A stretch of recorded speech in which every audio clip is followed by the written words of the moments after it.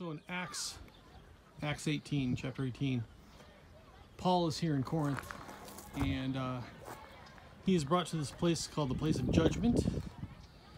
And this one in Greek, that is called the Bema. And this is what this platform is right here. And he's brought to a guy named Gallio.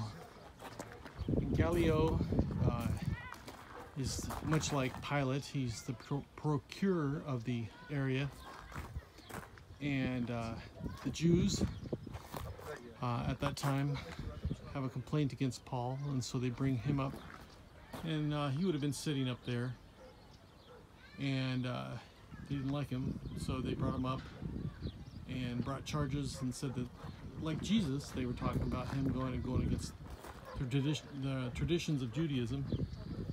And much like Pilate, Gallio said, what does this have to do with me?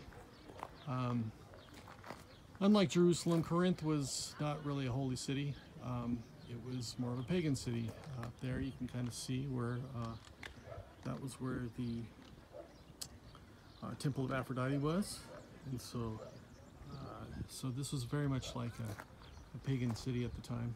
And so it was interesting in chapter 18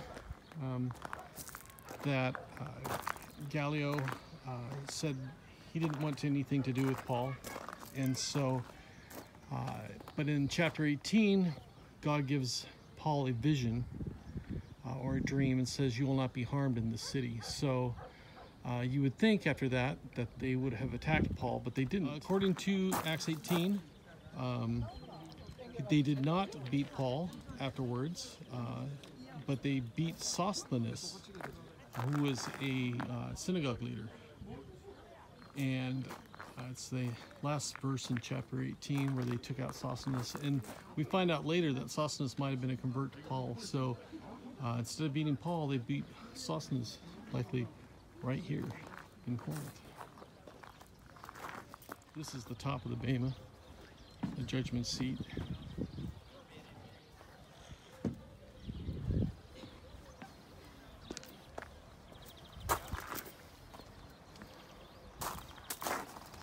So he would have sat up here and looked down on Paul right there.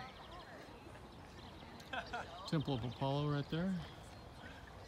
Mount Parnassus out there.